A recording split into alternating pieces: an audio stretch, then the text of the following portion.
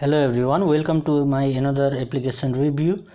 And previously I had also done this same applications review, but because I got many comments that the sound was not too clear, so I used one microphone, and here is the review again.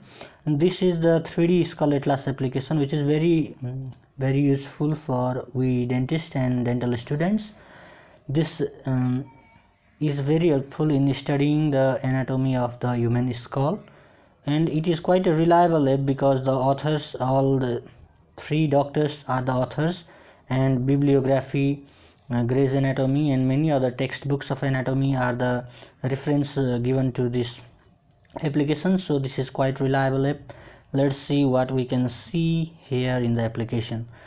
Here first of all our skull is shown, which can be rotated in 360-degree view, and you can view individual bones also. Here are options in the left side of the screen: bone levels, general levels, and suture levels. You can zoom in and you can see which sutures are these: coronal suture, and that is the parietal bone that is highlighted in red. Individual bones can be seen, and in detailed view description, let's see all the points at frontal tuberosity, that is superior temporal line, and description about the frontal bone can be seen in the right side. And then another feature is that you can view only some particular bone. For example, you can hide all bones, and if you wish to see, let's see the very important bone for we dentists, that is mandible. Let's see, this is the mandible. Alveolar bone is also shown, and the mylohyoid ridge, coronoid process, condylar process, all this can be seen. And let's see the detailed view.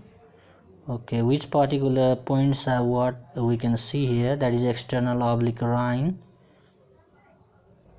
that is coronoid notch, I think mandibular incisor, coronoid notch, temporal crest, a pterygoid fovea is there.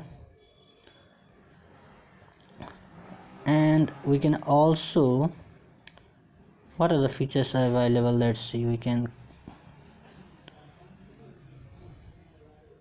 sectional anatomy can also be done, sectional view like this can also be done, and bone levels.